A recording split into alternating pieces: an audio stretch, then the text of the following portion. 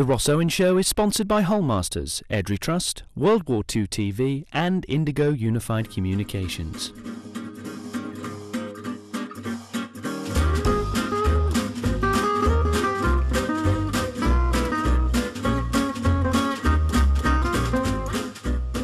The feedback from the fans is absolutely fantastic. How does that make you guys feel?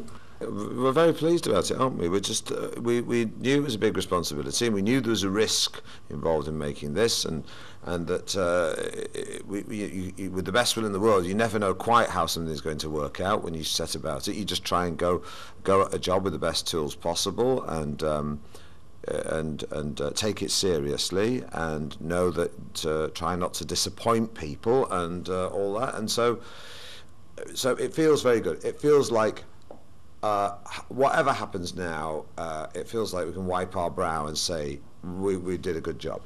Yeah, you know, at the end of the day, we could have recreated Laurel and Hardy, you know, try to do exactly what they did, and we could have tried to be as funny or funnier than Laurel and Hardy, but I doubt that would be as satisfying as what we've actually done, which is provided a human glimpse at these two performers.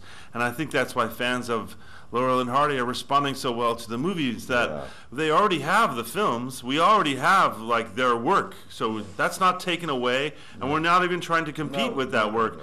What I think people are really finding gratifying about watching the film is like seeing the beating hearts of these two men, and what were those intimate conversations like between just the two of them that nobody can know. So that's very gratifying, you know, that emotional response that people are having. Steve, you've been known to do Stan Laurel impressions over the years. How did this one differ? Because it wasn't exactly an impression of it. No. Well, I've done. I even think I may have done. I did Spitting Image years ago, which was puppets of famous people, and I think I may have done Stan Laurel. It was like 20. I mean, Christ, some of this stuff was like nearly 30 years ago. Yeah. Anyway, that was clearly just an impersonation. Well, of course, this was very different because although I had some idea of how he spoke, the rhythm of how he spoke, I think I'd tried to do it a few times, but of course, this was trying to get under the skin of the man, and doing a voice or doing gestures is just the sort of it's just surface stuff, you know. It really is superficial stuff. Important though it is on a technical level, it really is just scratching at the surface. There really two characters that each of us were playing. There's Laurel and Hardy, which is their stage personas, and all the physical tics and gestures that they did to make people laugh. And then there's Stan and Ollie, the real men. When we have some glimpses of them in documentary interviews and some audio interviews, that kind of thing, but for the most part, they're somewhat mysterious. You know, they were very... especially Ollie, because most interviews you see it was always Stan. That's right. Yeah. There's a couple good interviews with Oliver, but so in a way, like that, we were more concerned with showing Stan and Ollie more than showing Laurel and Hardy, because again, Laurel and Hardy are beautifully still available. That was, I think, what was smart about it. That what we're saying about who they were is, if you like, it's very well-educated guesswork, because we take what we know and we make assumptions about that, and it's conjecture, but it's conjecture that's informed by research and diligent application, and the knowledge that there's a little bit of them in their work, and so when we see them in their private lives, we see when we see Stan and Ollie, we also see glimpses of Laurel and Hardy, because that was always there in them. And then beyond that, we know things about them, and we know about the politics between them to some extent, so we can hazard a guess about those things and how that might have manifested itself, and so that's something I think which is smart, because it's not taking away from what is already there, it's just adding to it. So we're adding to the Laurel and Hardy conversation, we're not trying to divert it or replace it. Yeah, we're also trying to carry on the mission of their films, their overall kind of message. Yes, they wanted to make you laugh, and of course they consistently did that through their entire careers, but they always had a humanist message to their films, or at least an embrace of the foolishness of humanity. And there was a gentleness and a kindness and a sympathy towards human beings that their films always had, even when they were being mean to each other or getting into terrible, messes. There was this larger kind of embrace of the human story, and our film has tried to do that in our own way. We didn't try to do it in their way. We tried to do it in our own way, but in some ways the mission is the same. Touch people, make them know you're not alone. Yeah. We are living in. I try to draw a parallel with their work. When they were doing their shows, they were in tough times in America during the Depression, and Europe was in a very dangerous place, the rise of fascism, and yet they were doing these funny little comedies, and they're a little sanctuary from the hardships of life, was to enter into the world of their movies. And what I think we're trying to replicate in the film is a place to go and see an authentic, genuine, gentle relationship between two men, and in this cold, unstable, sort of troubling world, it should be like taking a warm bath, and enjoying the humanity that's displayed by them. Sure. John, you had probably the most challenging prosthetics. You did have prosthetics, Steve, yeah. But I saw something online, an actor had spoken to you, and you'd given him advice about the fat suit. Do you want to share that with us? Do you know what I'm referring to here? About how you kept cool? Oh, I thought you meant making sure you have a hole in the costume to take a pee. That was very important. I mean, the prosthetics were challenging, but not for me. I just sat there while they put glue on my face, But no, Mark Coulier and his team are, some of the best in the world at doing this kind of transformational makeup. I think we were both a little skeptical about prosthetics and thinking it would look kind of cartoonish or trivialize things and make it look unsophisticated. I just thought, it's better not to try and look like them, but just to try and capture their essence. But I think we ended up looking pretty good. You know what the truth is about prosthetics? Everyone makes such a big deal about the rubber. This thing. How did they build it and they sculpted it and how is it on you? But when you actually get into the makeup and you watch these guys working, the rubber is the least impressive part of it. That's one sculpture that they then take molds off of. The impressive thing every day is the custom work they're doing every day to paint that. So they're painting. They have the sophistication of like a great oil painter in terms of like what is the balance of color, and they do this speckling thing where they put a brush into color and then they flick it so little droplets are hitting you for an hour, this kind of painting like that. So the artistry involved was very impressive in that way, but ultimately, you wanted to know about the fat suit. They have this thing called a cooling suit. It was invented for surgeons, actually, who have to do long operations. It's a T-shirt that has plastic tubing going all through it and around it, and then they pump cool water through these tubes, and it cools down your core, and it allows you to keep going. So I had one of those on underneath the suit, and I'd go plug into this cooler whenever I had a chance. But yes, anyone who has to be a mascot or wear one of those. I used to be Cyril the Squirrel. I wish I had one of those things. Exactly. Yeah, I know exactly. But it can get very dangerous for your health very quickly if you're not careful about staying cool. Sure. Well, guys, I want to say that and a pee hole. The pee hole, very important. I want to wish you all the best with the film. On behalf of all the fans, you've done a great job, and congratulations and thanks for doing the movie. Yeah, well, thank you, Ross. Ross. Thanks, guys. Thanks, I appreciate it, John.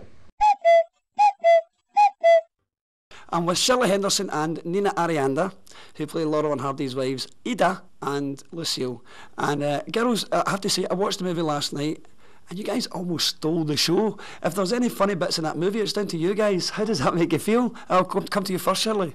It feels fun. It was great. That was the first I saw the film last night as well, and it was good fun. And Nina steals it. She's got some fantastic lines, so she was brilliant. We spent a lot of time together. We hung about off and on set. It was just always the two of us, and we just played around together and just got to know each other, and we were not shy of practicing and improvising and playing around with these scenes together offset to try and find what is this. We wanted to make it good, and I think it became more humorous than we could even have imagined, and sharper, and then John, he let us develop little bits, add little bits, and he encouraged that, and just that combination is what you finally saw on the screen. You know, it became more than I think we had imagined. Nina, what was your take on it? I mean, how did you enjoy making the movie, and what kind of research did you have to put into the role? Well, luckily the research that I was given, I think from you guys actually, it was absolutely invaluable. It brought such depth to Ida, and it kind of 100% validated her ferocity and her love for her husband. And I couldn't have done that without the research. Yeah. Now, do you have Russian blood, or because you come into this knowing she had a sort of Russian accent? Right. No, I'm 100% Ukrainian. So the accent it's a little different, yeah, and I had to tweak it, and she spent so much time in California, so it was that kind of blend of an immigrant who has lived in the States for so long, so I was trying to make that as specific as I could. Yeah, when we asked different people who had spoken to her what her accent was like, if she got a harsh accent or a soft accent, some said harsh, some said soft, and this one guy said, listen, I've got a phone call recorded from the 60s, you can have that, and then you can... And so was that a big help for you? That phone call kind of, it set up the entire tone of her for me, and it was just not only her softness, but also her humor in it, and the vulnerability in it as well. And it kind of, we were able to improv certain scenes just based on how she said hello. And that was only from the recording that we heard that wasn't in the script. So without that recording, yeah, I don't know. Yeah, that opened up your world, didn't it? It did. Her? Yeah. It absolutely did, yeah. Shirley, there's people in America who knew Lucille very well, and they said the same thing, that you mastered the accent. So what kind of research did you put into playing Lucille? Just looking for a little bit of footage. I finally found a couple of clips of her. Many years later, she was an older lady at that point, talking about Oliver and her life with Oliver. So I could hear, I mean, obviously it wasn't a young voice she had at that point, but there was enough in there for me to get her sound. I thought she had quite a sweet sound. It wasn't too strong an accent, in what I could hear anyway. And just the things that she was saying about Oliver, such lovely things, that these were clues in for me to try and begin, you know, to create Lucille. So it was very, very important to find something, and so I was so grateful when I came across that. Nina, is it difficult going into a role playing a real person as opposed to a fictional character? It is a little more difficult. There's a little more there's fear in it, because there's a responsibility to honor that person. But at the same time, you take that fear, you get as much information as you can, and then you have to allow yourself a little bit of license, because you'll never be able to obviously fully embody that person. But it's a little more difficult, because there's this sense of responsibility to her, to the family, to the fans, obviously, yeah. Now, when did you guys first see John and Steve in costume, or in makeup rather? It was when they did what's the song? Wasn't it Way Out? Trail of the Lonesome Pine. Lonesome Pine, that's the song. Yeah, we were in the auditorium. I think they'd actually asked us to be there, and that was the first. Nina and I, we sat down, and then they came on the stage and just took our breaths away. I found it very moving.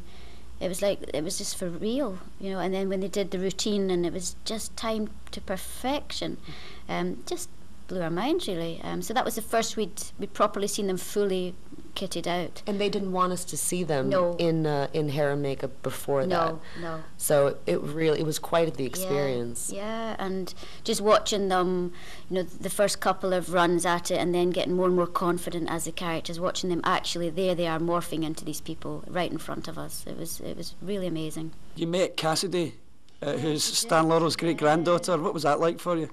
God, I mean, I didn't know she was coming, and I don't know, I felt like seeing like a celebrity yesterday. Yeah. It was just such an honor and to have her say, I really enjoyed it, that just took my breath away. And it's just there, I didn't even know anything about that. It makes you think, yes, these people really lived, that this really did happen. And there they are, you know, they're standing right in front of us. It was a lovely feeling. Made me a little nervous. Yeah. We also had, I don't know if you know this, but last night a last minute guest came. There was Stan Laurel's great niece, was in, yeah, his nephew's daughter, so she loved it as well. She cried at the movie as well. And we had Bernard Delfont's nephew in as well last night, who he's brilliant. Rufus is another one that was hilarious, and the facial expressions he was pulling, and his hair and everything, and it Yeah. was like very, very funny. Yeah, but he was great. We spent a lot of time with Rufus as well. A lot of our scenes we improvised and created from, you know, it would just say they sit down together, or they just walk into the theatre, and he was great at playing around as well. I think they really summed it up in the trailer as well when they showed the scene where you guys walk away and Rufus says, you know, 2 double acts for the price of 1. And he improvised that. Yeah, Did he? Yeah, That's a all great up. line, isn't Yeah, it? Such a yeah, great line. yeah. So overall, a lot of great vibes from the Laurel and Hardy community, which I think is important to you guys, isn't it? Very. Very, That yeah. means the world to us. Yeah. Yeah, because you want to do the best you can. You want to be honourable to the past, and bring something that will work today as well, that is accessible today. So hopefully, fingers crossed, that's worked. And to honor the relationship that the fans have with Yeah. Stan and Ollie is also very important to us, Yeah. because there's such a love from the Yeah. community Absolutely. that for us it's very important to honor them. Yeah. Just to finish off, favourite scenes to shoot. Do you have a favourite scene from the movie? There's different ones. I mean, I actually loved the dinner scene in the end when you and I got that. We got that. I think that's where we found what we were playing, what we were trying to do. It was very sharp and very. It was a difficult scene to film, but I think we found something. Nina and I found something between us, what our rhythm was. So we had good fun doing that. And individually, I think I liked the scene with John when we were just lying on bed together, just like cuddling into each other. That was to me, that was like way the levels underneath all the showmanship, deep down with the heart. You know, that was the tenderness that we're looking for. And what about you, Nina? I actually really had so much fun with us struggling in the theater to get to our seats, and and the kind of the physicality of moving the seats and anything you guys threw at me, it was kind of actor candy for me. And the other one was the moment you mentioned at the end. That was a very special moment for me with you. And I'll never forget that day that we shot that. That was very special for me. Right, yeah. I don't want to give it away. There's too many. They've all got something in them, really, you know. Well, the movie comes out in theatres January 11th. Everybody's looking forward to it. We're all excited. Thanks to you guys for giving us your time today, and best of luck with the movie. You're welcome. Thank you so much. Thanks Thank you very very much. Thank you, guys. Okay. So I'm with director John S. Baird. How you doing, John? Very well, Ross. Very good to see you after yesterday's celebrations. Yeah. Are you pleased with the feedback you're getting so far? Even from the trailer alone, lots of people saying it's very emotional. Yeah, it's great. I mean, you know, you do these things because you want people to see them, or you want people to experience them, and you know, when you get positive feedback, it's always great. You know, and the trailer has gone down really well. And first of all, big thank you to yourself for the amount of promotion that you do, and how you get behind this film. So thank you very much for doing that, because if it wasn't for the likes of yourself, you know, it would be a lot harder. But I'm very, very, very pleased with the response so far. First of all, it's an absolute pleasure. You know, I mean, it's just fantastic to be involved, and I appreciate you asking me as well. No problem. Now, let's talk about how it first came about, because you are a Laurel and Hardy fan. In fact, what's very appealing about this movie is basically most of the cast and crew are all Laurel and Hardy fans anyway. It's a big labour of love. Yeah. But how did you get brought into it, and tell us how it all came about? Well, I had done a movie called Filth about 4 or 5 years ago, and Jeff Pope, who was a writer of the Stan Ollie film, he'd done a film called Philomena, and they came out around about the same time, and we had been at different functions and gatherings at the same time, and we got talking, and he sent me the script, and I just fell in love with the idea of doing a film about Laurel and Hardy, and very much like yourself, had wondered why on earth someone hadn't done it before. But I've been a fan of Laurel and Hardy since I was 8 years old. There's a very sort of embarrassing but a slightly cute photograph of me dressed as Stan Laurel at the school fancy dress day, and a mate of mine is Oliver Hardy. So a true fan then? Yeah, love affair has gone back for almost 40 years. You know, but with the actual film itself, Jeff sent me the script, and originally it was a TV movie script, you know, so it had to be developed up into a feature film. and we had to find the right cast and get the right financer and stuff. So it was a big undertaking, but you know, here we are 4 years later, and we premiered last night. So it's been very enjoyable, you know. And you've been there from the beginning as well, you know. So you've seen how long it's taken, and you've been very patient as well, because, you know, like a lot of fans can get very impatient. Well, when's it happening? Is it going to happen? Is it really going to happen? You know, but are they going to do it right? You know. And I'm sure you've fielded a lot of concerns from people out there who are worried that we haven't done them justice, but hopefully we have. I have to say, I'll tell you now, the general feedback from the trailer alone has been absolutely incredible. Okay. So many people had that point of view where they don't like biopics, and I know this isn't directly a biopic, it's only about this 1953 tour. There is a little bit of dramatic licence. And I have to say, there is a little bit of dramatic licence. What reservations did you have? Because when I was talking to the girls, there's that saying, if you're going to play an icon, you've got to get it right, or the fans will come down on you, you know, like a ton of bricks. Did you feel a lot of pressure in that sense? I think we all felt a lot of pressure, you know. And on the day one on set, we got all the actors and all the crew on stage. We were actually in a theatre doing one of the theatre scenes. We got them all on stage, and I said, listen guys, the big word here is responsibility, and we've all got a responsibility to Stan, Laurel and Oliver Hardy to make sure that this does them justice, you know. And that's all I needed to say. And we had 39 days shooting, and every day they came with that responsibility and that ethic, work ethic. You know, whether it was Steve or John or the cinematographer or production designer, they came with that responsibility and that love for these two guys. And we just wouldn't have had anybody involved if they didn't have that. If I thought people were getting involved just for a, you know, just for the money or just for another job, they wouldn't have been on this show.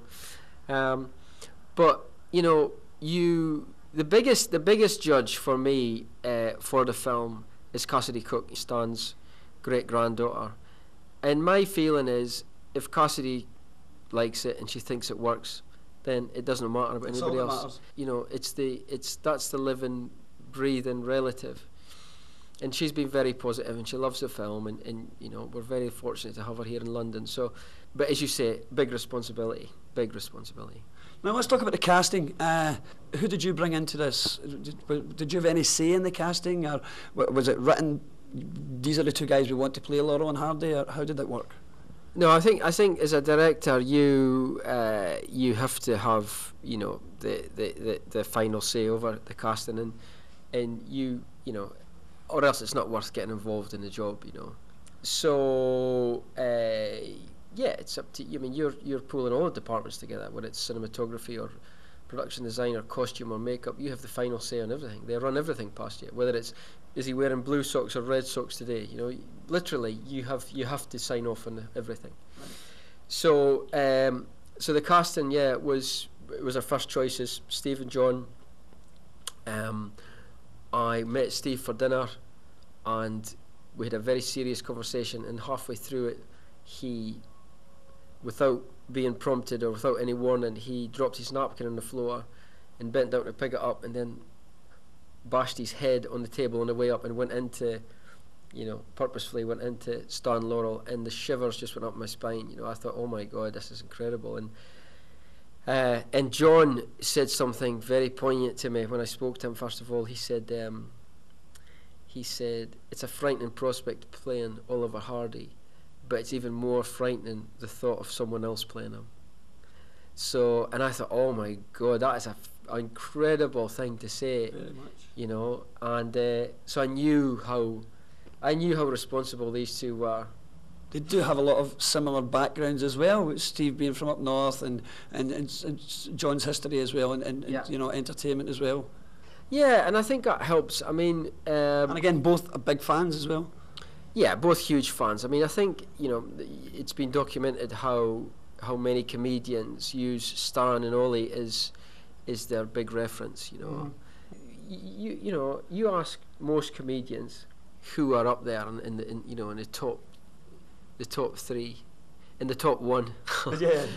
But I read something really interesting yesterday in The Independent, and it was an article about Stan and Ollie, and it was really about Stan actually, and it said that at Stan's funeral, Buster Keaton stood up to do a speech, and he said that, you know, people thought that me and Chaplin were the geniuses. He said, but we weren't. It was Stan Laurel that was a genius, you know. That's absolutely true. But Stan Laurel also said, Stan said, my name shouldn't be in the same sentence as Charlie Chaplin. So he equally paid tribute to Chaplin, and as you know, Chaplin was Chaplin's understudy in the early days. They were friends.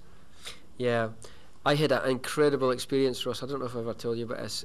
On a flight, I was flying to LA to do the music for this, and sitting next to this young lady who got chatting to, and she was basically asking me what I was doing in LA, and I said, I'm going to be working on a film about Laurel and Hardy, and I didn't think she knew who Laurel and Hardy was, so I went into a big explanation about Laurel and Hardy, and basically she was quite interested in who this was, and I thought, it's good. So I asked her, you know, what she did, and she said, I do a little bit of acting, and anyway, it turned out she had done quite a lot of acting, and she'd been in Game of Thrones, and she'd been in she'd been in the new James Cameron film, and so we chatted, and at the end of the flight, when it had too much red wine, we exchanged details, but all the way through the flight, very interested in this Laurel and Hardy film.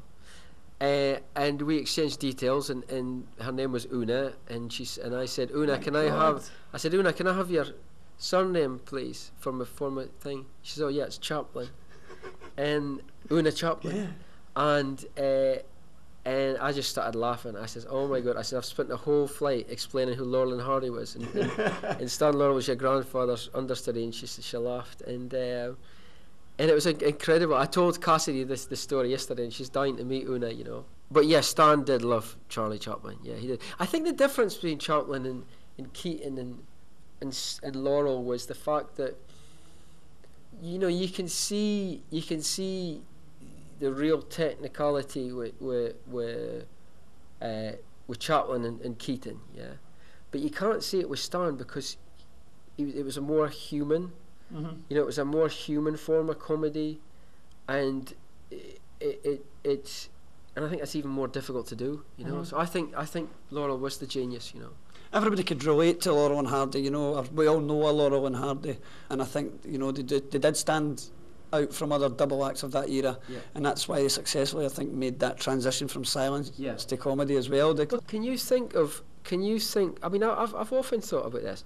Has there been any other actor, regardless if it's comedy or serious drama, who made such a successful transition, and who was as successful, if not more successful, when they transferred from silent to talkies? I can't think of anybody who did it. No. You know, and I don't think that's talked enough about. I don't think that's talked enough about the way they did that. You know, because it's a huge thing. It really is, yeah. You know, I mean, when you think about Harold Lloyd and Buster Keaton, and Chaplin even, they did do sound movies, but they were never as successful. No, I mean, absolutely not. Absolutely not. When you think about the Laurel and Hardy movies, and how big their talkies were, bigger, right, than the silent stuff. Absolutely, right? Absolutely. And I think that, I just don't think anybody compares to them. Yeah, exactly, yeah. So. Now, my final question to you would be, still on the subject of casting, the girls. I don't want to give too much away. The film comes out in January, but the girls, it is a drama, but the girls put a lot of humour into it. I thought they were brilliant. You've worked with Shirley, obviously, on Filth. Yeah. You obviously casted Nina as well, who mastered the accent. She's got Edith's accent down to a T. Mm-hmm. How did you go about the casting process for the girls? So, as you say, I've worked with Shirley before. We were looking for an American actor to play Lucille, but John Reilly had said, look, I've worked with Shirley before. I think she's one of the best actors I've ever worked with. I want her to be Lucille. And I was like, I'm totally fine with it. And Shirley went, you know, God bless her, went on tape and you know, did the sort of audition and convinced everybody. With Nina, I was dead set on getting someone of Slavic descent to play Ida. Yeah, it had to be someone. Good move. Yeah, it had to be someone who could understand the tough kind of love that these people have, you know. And Nina's parents are from Ukraine, and so she completely got it. Totally. And to be honest, really added to that part. You know, a lot of the humour that comes from their characters, they wrote themselves. You know, so yeah, they were just wonderful. They were absolutely wonderful. And I'd work with them again in a heartbeat. And that great line from Rufus, 2 double acts for the price of one. Brilliant line. For the price of one, you know, and that's exactly what it is. That's exactly what it is. The film really comes to life when the wives arrive and what they interject to it as well. And as I said yesterday at the beginning of the premiere speech, you know, I was very blessed with the cast, very blessed.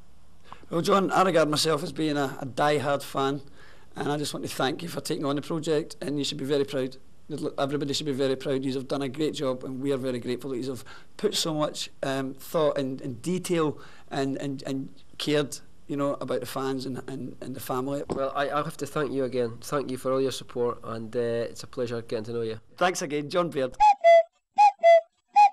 So my next guest is Cassidy Cook, great-granddaughter of the one and only Stan Laurel. How does it feel to be here in London? Is it your first time here? It's not my first time here. I came originally when I was 12 years old with my grandmother, and I've been a few years back, and now this is probably the first time in 5 years that I've been back. Now, you've come here for a very special reason. You've come to see Stan Ollie, the movie. I think it's been very important to everybody that you got to see the film and they wanted to find out what you thought of the film. So now that you've seen it, what do you think? I think it's a beautiful love story about friendship. You know, it's obviously a drama, but it's got every little bit that we could have hoped for to really show how brilliant and witty my great-grandfather was, the relationship that he had with Babe over the years. You know, I really think it's just a beautiful story. I think Lois would have loved the film. I think that it was always important to her that the boys be portrayed in a good light, and that, you know, most importantly, this film brings a whole new generation of potential fans and admirers to understand who they were and what they have done for, you know, comedy and, you know, just theater in general. And I think the message we're all trying to get across and with the film is to try and introduce the next generation to Laurel and Hardy. And I think that this movie will do that. The trailer alone the response has been great. People are saying they've been crying at the trailer. How did it affect you emotionally, this movie? You know, I laughed. I did cry in a few bits, but overall, I'm just so grateful to see them up on screen. It's been a long time coming, and Jeff Pope did a beautiful job to really make sure that he portrayed, like I said, my grandfather in a light that the world really didn't know about. They didn't know that he was a writer. They didn't know he was a director, in addition to being an actor. And he always wrote content that made Babe the star, and he kind of supported it and played the daft one. But that's kind of a backstory that not many people knew, and so I'm really grateful that he brought that through to the big screen. What did you think of the amazing prosthetics on John C Reilly particularly? Yeah, that was incredible. You know, I think that both actors really took on the part of Stan and Ollie, from their voices to their mannerisms. Just really incredible job. Now, there is a lot of die-hard fans out there who are just as protective as the family are about getting the story right. Now, in every movie there's always a little bit of dramatic license, and some of the feedback that we have been getting, a lot of people saying Laurel and Hardy never had an argument. Now, we weren't there. 30 years, 40 years, whoever, anybody who is friends, your best friend, for instance, I'm sure you've had an argument with your best friend, or members of your family, we've all done it. Do you believe that they never actually had a single disagreement in all the time they were together? You know, my grandmother always did say that they were so close and the best of friends, and that they did hang out on weekends, but their friendship was a very long time. And I would agree that, you know, in any relationship, whether it be a marriage or a friendship, that at some point you do have a disagreement or somebody could hurt your feelings. And I think that, again, Jeff did a good job of, they had an disagreement, but he brought it circled back around to the fact that, you know, neither one of them really meant what they said, and that they really did love each other, you know, and were the best of friends. What's next for you, and what's your involvement now with the Laurel estate? Are you going to be doing anything in the future with regards to the memory of Laurel and Hardy? Yeah, so I don't know, many people have heard about the archives and the books and the legacy that my grandmother had that had been passed down to her from her father. And it was always her intent to publish them. And sadly, Grandpa Tony and her were working on that, and then he passed away.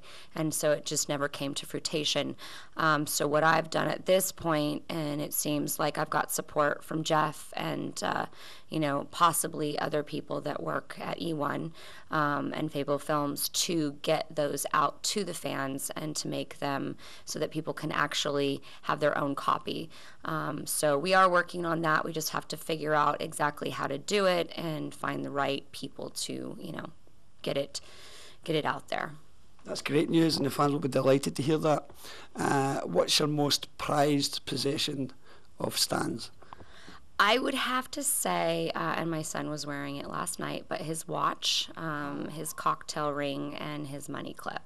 That's something to me that, really holds energy and value. And every time I wear it, I just feel so much more confident. And, you really get a sense of, I don't know. I believe in energy. And when I put on his jewelry, or when I look at his pictures, or when I read his content, I really start to understand who he was and how he truly loved his work. That was his true love. As you know, he had many wives, but his true love was his work. Now, what's people's normal reaction when you tell them who you are? When you say Stan Laurel was your great-grandfather, are they take like total shock? Or what's the reaction generally like? Yeah, most people just kind of stare at me and don't know how to react. Not that I go around telling people, but when it comes up. Yeah, when it comes up, it's definitely, they've just got this faint look on them. They just can't believe it, And I mean, I'm just so grateful to have been born in such a legacy of family. Not only my great-grandfather, but my grandfather.